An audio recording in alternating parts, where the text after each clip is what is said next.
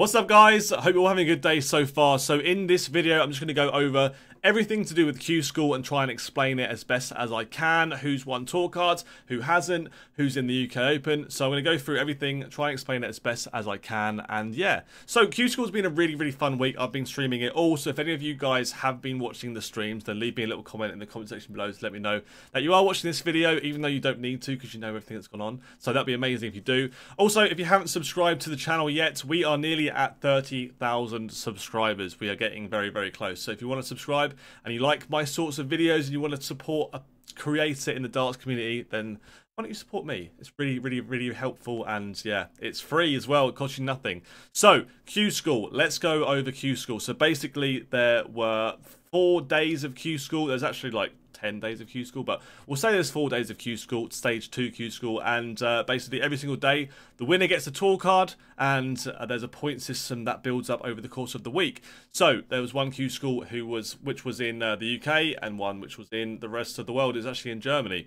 So let's have a look at who won what. So if we go on to the next page, we can see that the Q School finalist stage here for the UK was this. So basically the winners of the day got tour cards, and then they didn't have to play in the rest of the days, and then there was an order of merit that built up over the course of 4 days. So day 1 winner was Kirk Shepherd, day 2 winner was Jason Heaver, day 3 winner was Jake Jones, and day 4 winner was Scott Mitchell. They all won their tour cards on the specific day, and they're all tour card holders. Now, after that, we have 13 tour card holders who have won via an order of merit, which is basically a build-up of points over the course of four days. Those who didn't get the qualification on the actual days, but just built up enough points to get a tour card. Those were Jack Main got 9 points, Andrew Gilding finished on 9 points as well, Martin Lukeman on 8 points, Louis Williams on 8 points, Eddie Lovely on 8 points, Alan Suter, who I am predicting now is going to be a big player in the next year. He got 7 points. Joe Mernon, 6 points. Gordon Mathers, Pete Hudson, John Wolsey, all on 6 points. And then there were a few 5-point qualifiers as well. Brett Claydon, John Brown, and Danny Baggish. Very happy. Danny Baggish did the business on the last day as well. He had 0 points going into today's day, and he managed to get to the final. And it was extremely impressive that he managed to do what he said he was going to do. And yeah, I feel really bad here for Chaz Barstow. He's had a really good week, and he just missed out in the final. Basically, missed out in the final of the last game, and he didn't get a tour card. But after that, there will be 8 players who get to go in the UK Open. So because the UK Open is not, there's usually Riley's qualifiers, because there's not going to be that this time. Then there's 8 players who get to go into the UK Open. So the 8 players we have got who are going to be entered into the UK Open first round in a couple of weeks is Chaz Barstow, Gavin Carlin, Martin Thomas, Kevin McDine, Jim McEwen, Shane McGurk, Matt Jackson, and Sean Fisher are going to be the 8 players. Is that 8? I'm pretty sure that's 8. 1, 2, 3, 4, 5, 6, 7, 8. 1, 2, 5, 6, 7, 8. Yeah, Sean Fisher. Sorry, I'm doing this with no cuts, so ignore that. As long as Sean Fisher can play, because he actually had to pull out today because he's had a really high temperature, which is very unfortunate.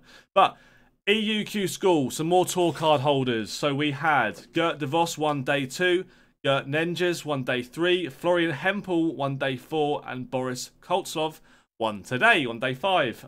Day 4 today, whatever today is, day 4. After that, the Q School Order of Merit winners were Martin Schindler, who hit a 9-darter today, I think. All my days are literally just merged one into the other now. Martin Schindler hit a 9-darter against Barney. I'm pretty sure it was today. He finished on 10 points, as well as Niels Donneveld finished on 10 points. Raymond van Barneveld is making a comeback to the PDC. He won on 9 points, qualified today. He actually played very well the whole week. I was very impressed by Barney. Zoran Lurchbacher finished on 8 points as well. Adam Gavlas played well again today, finished on 7 points, qualified today. He's definitely one to watch for the year. Michael Unterbuckner on 7 points, John Michael on 7 points, and Robstar, the YouTuber, Robert Marianovich, which is cool to see some more YouTubers on the tour, which is great. Robert Marianovich got tours. Tour cards. Very, very unlucky today. Rusty Jake Rodriguez and Rowby Jake Rodriguez both 1 round away from tour cards, which, well, actually Rowby was 2, but Rusty was 1 round away from getting a tour card, which really sucks, and he definitely could have done it. Luck Peters as well. He had a really, really, really good week, but didn't get a tour card. So, UK Open qualifiers is going to be obviously everyone who has a tour card, which is everyone who I've mentioned.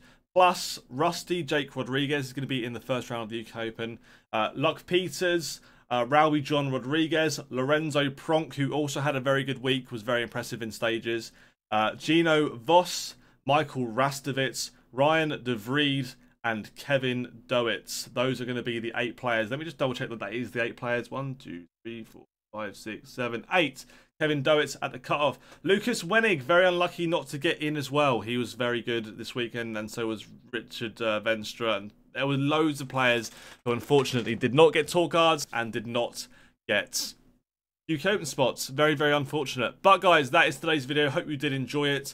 If you do want to find out more about Q School or the UK Open, or you want me to stream the UK Open or anything like that, let me know in the comment section below. Leave a like on the video. Subscribe if you're brand new. It's completely free to do so, and it costs you nothing, and it helps me out loads. So if you enjoy these sorts of things, then go for it.